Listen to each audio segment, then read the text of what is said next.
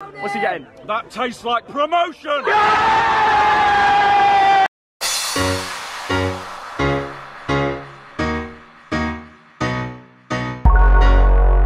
What's happening, Blades? Well, it's never dull being a Blade, is it? I saw loads of things online over the last couple of days.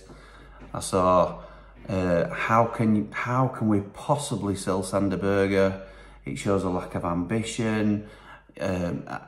We're not going to, it'll derail our promotion push. And then it all of a sudden looked like there weren't going to be much interest today. Early doors it were Fulham, then Newcastle, then we got a report saying interested cold, and I started seeing stuff like, we need to sell Berge. We can't not sell Berge because we've got an embargo that we need to pay off and things of that nature. And we don't know what's happening with ownership. And then we're hearing that Premier League teams are coming in for Njai and stuff like that. And you think, deadline day is bad enough as it is, but when you're a Blade and you still think we can drop a 12-point lead at top of the Championship, it's not good for the old ticker.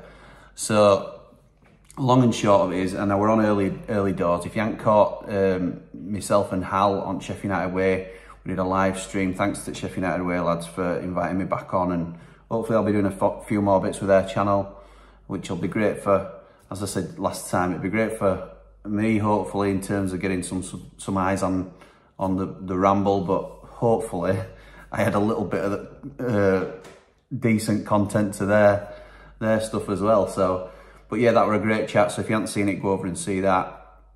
At that point, we were hoping that it would stay as is, and thankfully it has.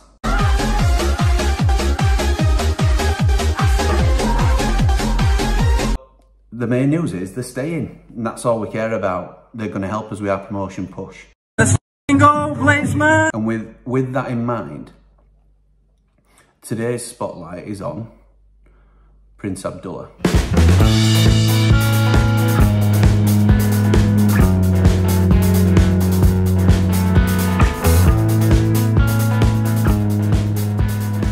So, Prince Abdullah is a very controversial figure at Sheffield United. I've touched on this previously, and I'm not going to go into loads amount of detail. I think there's just something that needs to be said, really. He splits opinion, which we all know, and I've gone into detail about, and you can look back at my previous videos where I've spotlighted him before. But currently, and obviously he was the main man under the spotlight, he has been since we've been under an embargo. A lot of talk about him being responsible for us being under the embargo and not paying the bills and things of that nature. And we won't really truly know the ins and outs of all the complexities of the potential takeover deal that's currently happening. I've seen that some are doubting it's happening. It's not. It's definitely happening. Eki wouldn't be pulling wool over managers' eyes, for one, and he wouldn't be talking about it in public and in presses and stuff like that if there weren't a takeover. I'm very confident it's happening. I never haven't been, really. What I want to sort of suggest is, how can we criticise the Prince? Because I'm not saying he's been a perfect owner. I think the communication from the club can be quite poor at times.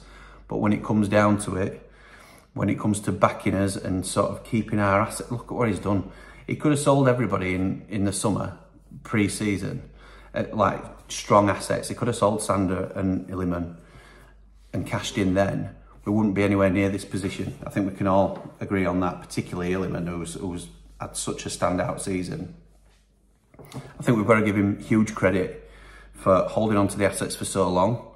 I think then my assumption is there's been a breakdown of communication between current and prospective new owner in terms of who's going to foot the bill for one of the transfers that we haven't paid, placing us in an embargo.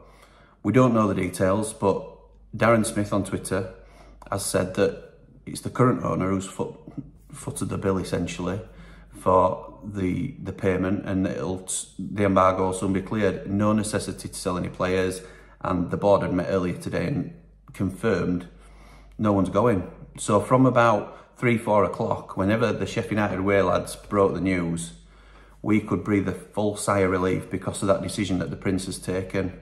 And obviously it will be with the full knowledge of the prospective new owner, but it sounds to me like the Prince has driven the point that he wants to retain the assets. He's paid the bill, or is in the process of paying the bill to get us out of the embargo, and I'm sure that'll be resolved as part of the takeover. But again, he's got us out of a hole. Some will argue we shouldn't have been in the hole in the first place, which I understand that point of view.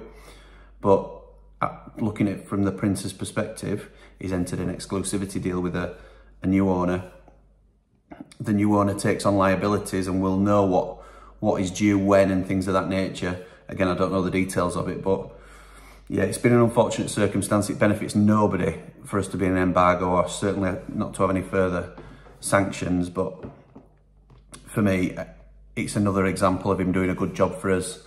And that may be me being naive, and I'm conscious that this will maybe split people on their opinion, and that might negatively affect my channel. But I think as a new channel, I've got to take risks in terms of talking about emotive subjects, and I want to be honest with you about how I feel, and I appreciate what he's done. I think there's a stigma from his fallout with Wilder, and I'm a huge Wilder fan, I can't state it enough, but there were fault on both parts with the way they separated, in my opinion. And for me, the Prince hasn't really put a foot wrong since. So let me know what you think. I'm really keen to hear, because it's really, obviously it's been such a stressful couple of days for us Blades, thinking we were losing the star men, and fortunately they're going to be with us for the rest of the season, which gives us every chance of continuing this fantastic run of form under Eki. So hopefully, despite that sort of blip in terms of the fan base being a little bit fractured and angry at the ownership and the board and lack of communication, and Eki being frustrated clearly and understandably so, hopefully now we all know that we're still playing with the same chess pieces.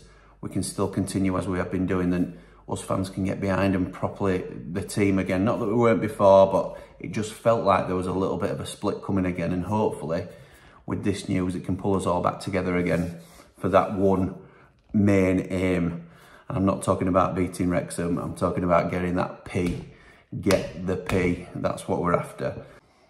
So we've been on a canoe, we've climbed the tree, we've knocked on the door, and now we're gonna